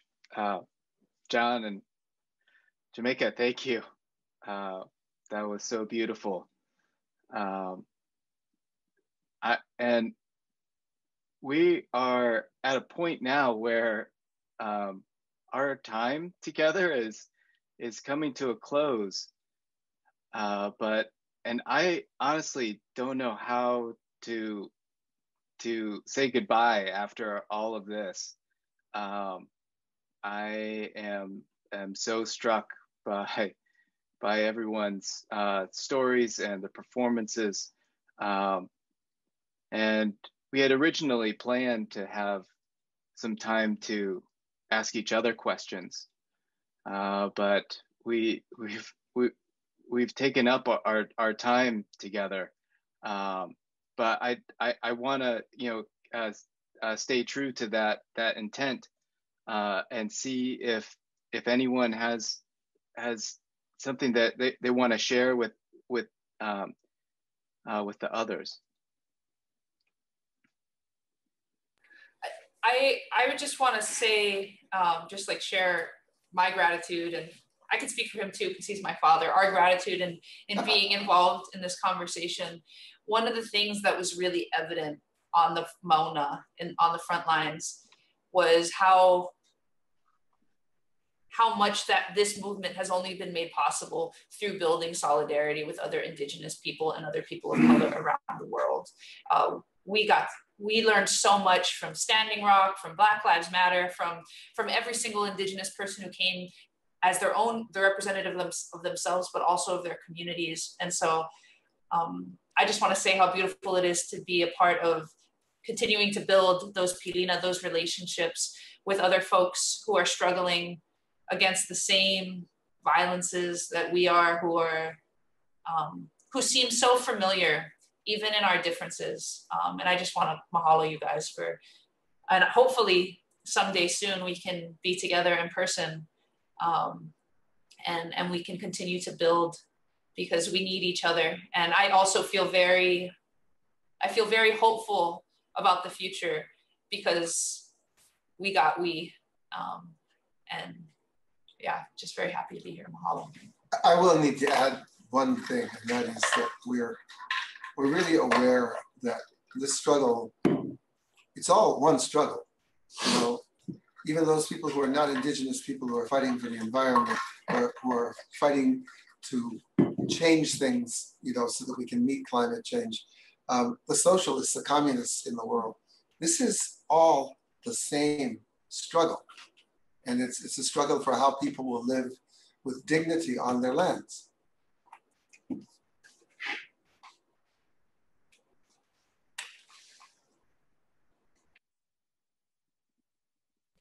Just adding myself to the stack, but want to let some other people talk first. Oh, Ben, can you get closer to the mic? Just adding myself to the stack, but want to let some other voices speak first, but just before you transition to our goodbye. Mario or Bettina, would you like to speak? Bueno, yo solamente quiero decir que esta efectivamente es una lucha sola de todos y todas. Y es una lucha por la vida, porque lo que nosotros estamos luchando es por esa vida digna, desde nuestras acciones, desde nuestras vivencias, desde nuestras diferencias, pero y porque estemos bien con la naturaleza como parte de esta naturaleza que comparte y explota, ¿no? Yo creo que es eso, y que cada quien cuando hace su lucha desde el espacio en que está, estamos construyendo una lucha común, una lucha por la liberación y por la vida digna de todos y todas en el mundo. Y gracias por haber estado acá y por haberme invitado y por estar juntos, porque estamos compartiendo una parte de esa. Y la lucha es esta, la hacemos en el territorio, pero también es la lucha que hacen ustedes, que son los artistas, los músicos, cantantes, lo que escriben, lo que sentimos. Entonces, esto es parte de la lucha y ese también es nuestro alimento. Entonces, gracias por ser y gracias por...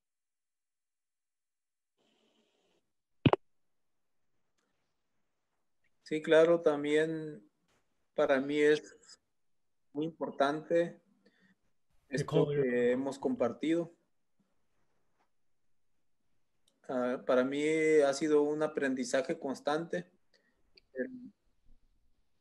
escucharlos, el hablar con Disculpa Mario, disculpa a todos por la interrupción. Nicole, pienso que es cambiar tu canal porque ahora estás en el canal de español, so la traducción no está pasando por los hablantes de inglés. Did that work? Yes. Okay. Cool. What's important to us in these types of events is to learn from each other. The same as my companion has mentioned, our fight has traditionally been blow by blow. But nonetheless, we've learned from other tribes that there are other tools with which we can fight, and that's art, the music, poetry, painting, murals, things that have important messages, things we had utilized, including all these technological tools that serve to unite the world. We've started to use these things to exchange information or to eliminate disinformation, misinformation.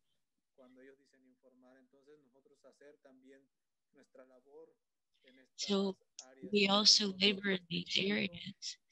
And so this meeting is just a start. We can mature. We can grow better activities, project, provide continuity to this. And I'd like to thank Ben and Giselle, who had the idea to invite us, and all of those of you who are listening to us, hearing us, and giving us this time to share with you. And I'd like to say that this despite not being in the best health currently,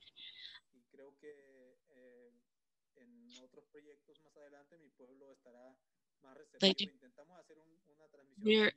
pueblo will be receptive to doing something like this in the future.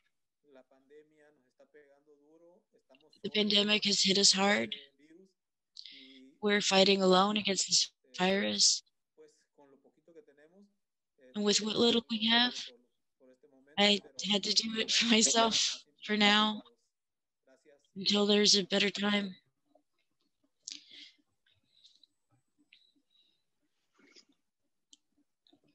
Thank you, Mario.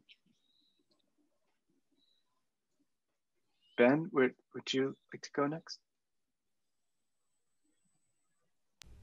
Thank you. Thank you all for showing up. Thank you all for speaking the truth, and thank you all the people who stayed throughout the entire time. I also want to thank our translators, because this was a very challenging, it was so challenging to just translate at the moment, and so we really appreciate your efforts to make this happen. Jason, you are like incredible, and we appreciate you so much, and I just hope we can all like continue to be connected, and thank you for everything. You want to say something? Sure. This is our microphone to protect from the saxophone. It's like covered it up in all these cool sheets and things. Yeah, I think we live in a time of tremendous darkness. I guess many of us know that fascism is at the root of the colonial project, with violent expressions all over the hemisphere. But it's a different thing to sort of see it, in this kind of corporeal form that we're seeing it today, in these crazy marches and escalating violence. I just want to say, this is the only way to fight fascism, is to support decolonization, indigenous sovereignty, black and brown empowerment, because it's not, we can't be tactical with our machinations within the sort of the representative system. It's founded on these genocidal roots, which we're seeing now are, reaching new super high-tech, scary forms. And, unfortunately, I hate to say this, but I feel like things are only going to be worse in 10 years from now and 20 years from now. So this is the time of our lives when we can really make this commitment especially speaking to other white allies here. This is something that you can devote your life to, that should take place equally or not more important to your career, to your personal relationships. Like, you can make this the center of your life. And that's something I struggle to do every day. And some days are more successful than others. So this is an invitation. Feel free to be in touch with us. I'll put my email in the chat. Giselle Zanoth and I are also part of an international consortium of activists around indigeneity and ecological justice and what we call eco-socialism. It's called the First Eco-Socialist International. We'll share that with you too. But there's just so many ways, as Jamaica said, you can do research, you can reach out to people. These are human beings with email addresses and, social and communicative intelligence. This isn't like an abstract thing.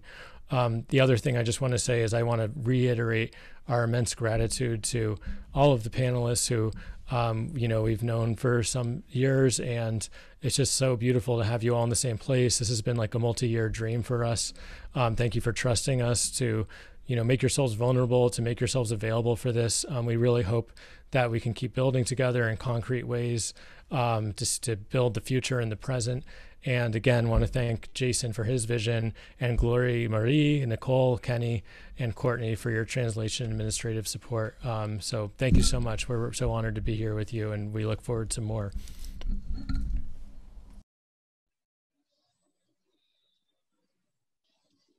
That was perfect, Ben.